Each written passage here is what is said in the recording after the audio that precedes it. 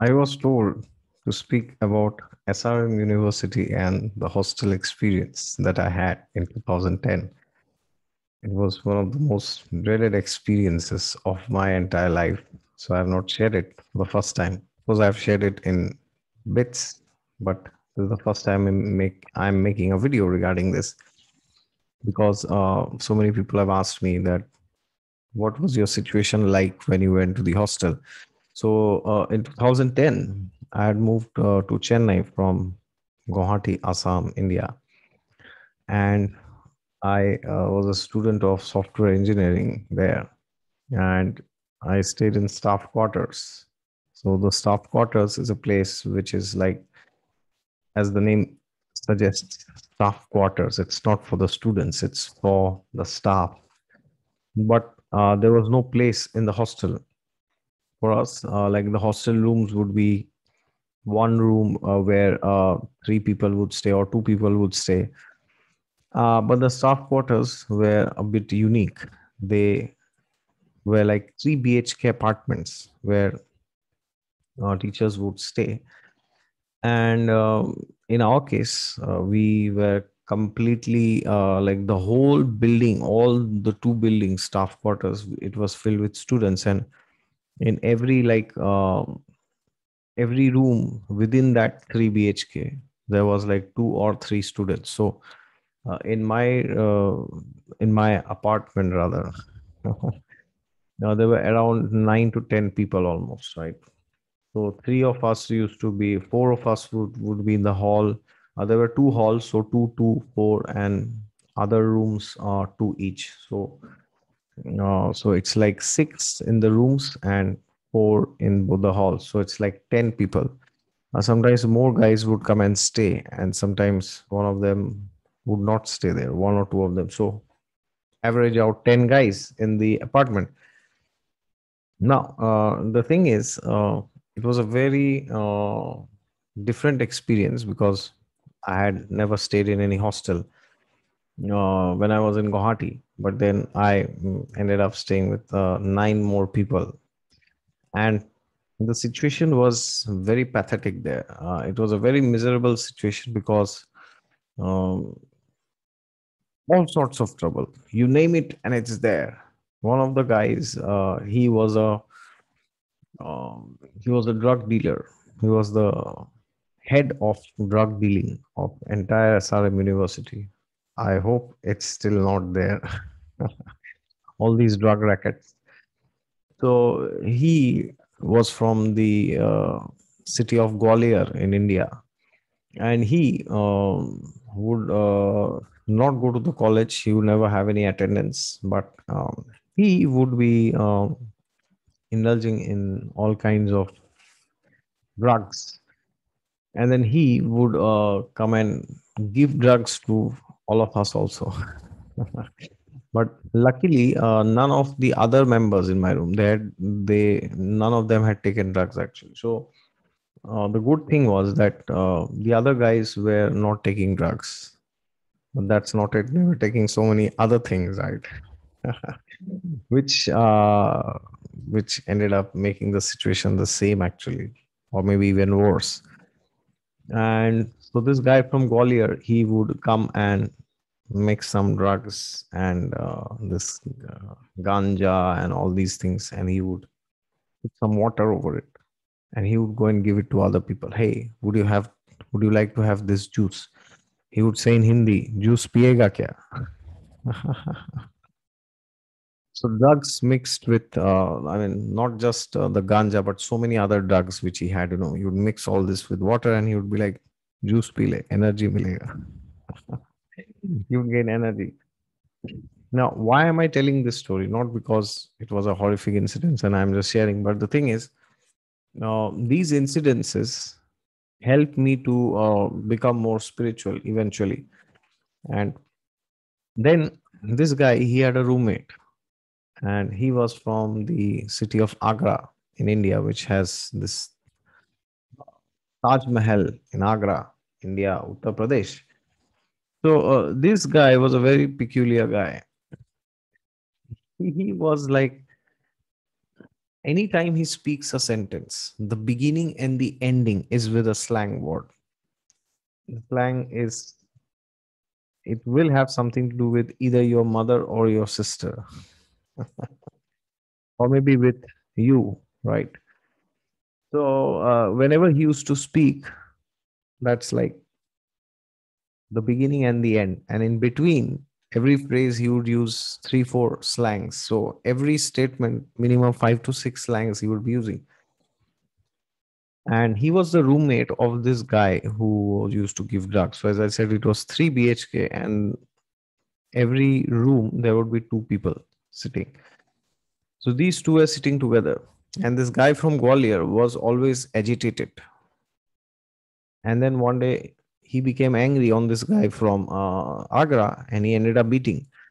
So they were like, he had this gang, of drug addicts who would come and, beat this guy from Agra. They would almost beat him to death with these dumbbells, and they would like rip his face off. And this guy from Agra would not take bath for minimum 10 to 15 days. And in Chennai, heat, you do not take bath for 10 to 15 days. So imagine the situation. And he would always criticize every damn living, non living creature. He would criticize Bill Gates, he would criticize Steve Jobs, he would criticize, Manmohan Singh, he would criticize Barack Obama, right? So all the time, everybody is a villain except him, right? He would criticize Apple products, Microsoft products, like Nike, or he would criticize McDonald's all the time, right? So these two were the most tamasic characters that I had during the hostel days in the first year, and they actually forced me to look deep within myself.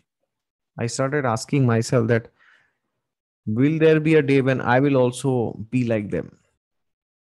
I started asking myself, what if one day I also start doing the things which they are doing now? What will be my situation? What kind of a predicament will I be in? What a precarious situation will I be in? So therefore, I was, by seeing them, I had always heard of what happens when people take drugs or cigarettes, alcohol. And this guy from Agra would not take drugs, but he would be very heavily into alcohol and smoking. And although smoking was illegal, but he would smoke within the center, within our flat itself, and nobody would like, have the dare to go and complain. So the thing is, these people, these two, inspired me to not be like them. They showed me how miserable they were, and then I was inspired within by seeing them that if I become like them, I'll also be so unhappy, miserable, stressed, depressed, messed like them. So they inspired me to stay away from all this. And then there was a guy from Rajasthan. He would stay in the hall. So in the hall, two guys would stay, a guy from Rajasthan and a guy from Bihar. And this guy from Rajasthan, he would he would always be very skeptical. He would be like, okay, maybe this doesn't work, maybe that doesn't work. He was an expert in saying no. Should we go to this restaurant? No. Should you do this? No. Should you do like that? No. And what should you do? Only the gods can answer, right? This person was a typical follower of the Neti mentality. What is Neti mentality? Neti means Neti, Neti, Neti. No, no, no, no, no, no, no. Right? He was also miserable. He was also the most miserable person I had seen. All these were like competing with each other. Who was more miserable at the end of the day? And this guy from Rajasthan, he would very superficially do some worship of Hanuman Chalisa in the beginning days. And eventually, within 3 to 4 months, he left it and he started roaming with girls and whatnot, anyways. And then there was this guy from Bihar who used to stay in the hall, who was the roommate of this guy from Rajasthan. And this guy, was he was a very peculiar person. He was a different person. He was like the epitome of sexuality. He was a homosexual, and he it would be very difficult for him to resist nine men together. He really had a tough time managing himself, and we really had a tough time managing ourselves from him. And this guy would always be into some kind of hidden activity, like very weird personality. He would follow Sai Baba sometimes. He would follow Lord Ram sometimes. I mean, he would speak. He he once had an affair with the wife of a army colonel, and he would describe all the love stories. When he would go and meet this lady, when her husband would be away fighting war, somewhere. And I was like, wow, what a life. The husband is fighting a war and you both are indulging. Wow, epic. So, and also he was very miserable. He was heavily into alcohol and smoking. And then there was a guy with me who used to stay with me. He was my school friend actually. We used to sit together. He is from Assam, but he's by language he's a Bihari. So this Bihari guy, he earlier the guy from Bihar, he speaks Bihari and he is also from Bihar. But this my school friend, he has been born and brought up and he stayed in Assam, and he spoke Bihari, but he was very charming and very he was always running behind other women. So he would have three to four girlfriends at a time parallelly. He would have. So then I used to observe him also. I was like, wow, one woman is not sufficient. He would need three, four, five sometimes.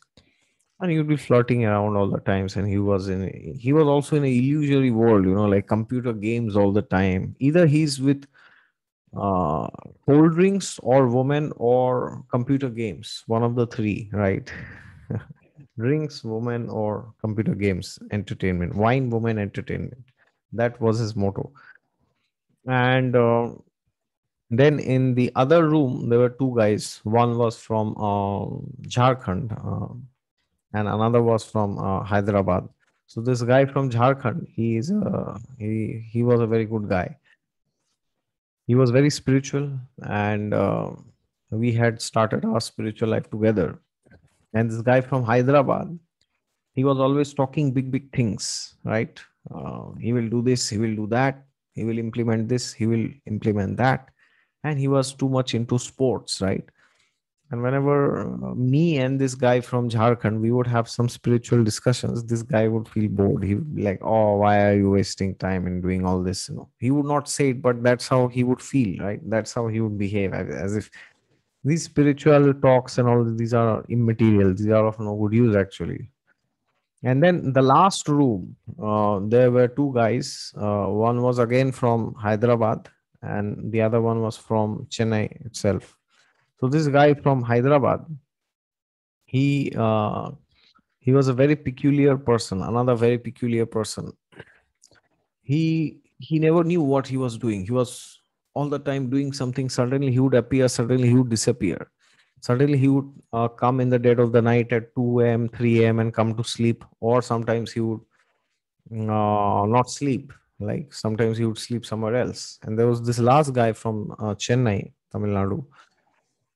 He used to stay there, and he was a nice guy, but he would also find spirituality very boring, and he would roam a lot because SRM, the main campus, is very near to Chennai, 50 kilometers almost. So he had a lot of Tamilian friends with whom he used to roam and thereby do sports and so many other things. And by that, things he would also not stay in the apartment for a long time.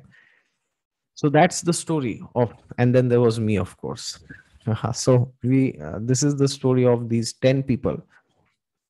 And as I said, what these people inspired me, and then gradually we had some sessions from some seniors from a nearby spiritual community, and then that's how gradually I started my spiritual life with this guy from Jharkhand, and that's how our spiritual life began gradually, slowly. And then in the second year, we both shifted into the ashram where these programs would be held, and we would continue our studies from there. Of course, we used to attend the classes, but we used to stay there. Okay, classes of SRM University, of course. So the thing is, when I saw their lives, it was consumed by drugs, cigarettes, alcohol, pornography, prostitution also was involved. Multiple women were involved, dating, indulging in physical relations before marriage, physical relationship with not only one, more than one, and dealing, doing secretive things, just wasting your time with friends and just being materialistic. So when I saw the lives of these people, they really, really, really inspired me to look deep within and see what kind of life do you want. So when I saw these people, I started asking myself, do you also want a life like them? And at the end of your life, after 70, 80 years, you just die and you perish. So I was very lucky to come into association of great personalities within SRM University. But unfortunately, the other eight guys, me and the friend from Jharkhand, we were very lucky. But unfortunately, the others, they were not having this inquisitiveness, and they could not be benefited out of the spiritual knowledge which we both were. And because of that, what happened was they eventually went into like very wrong tracks. So they got this year back. Some of them could not complete their engineering, they just left. Some of them got so many backs that they left in third year, fourth year, and some of them just went into oblivion. Of course, one or two they are in good positions now, and they are working. But then again, there's no depth of character. So the most important lesson that I learned from them is to be in company of good people. So 5 days I used to stay with them, and in the weekends I would go to the nearby spiritual communities and associate with people there and learn about the Bhagavad Gita, Srimad Bhagavatam, Ramayana, Mahabharata, all these.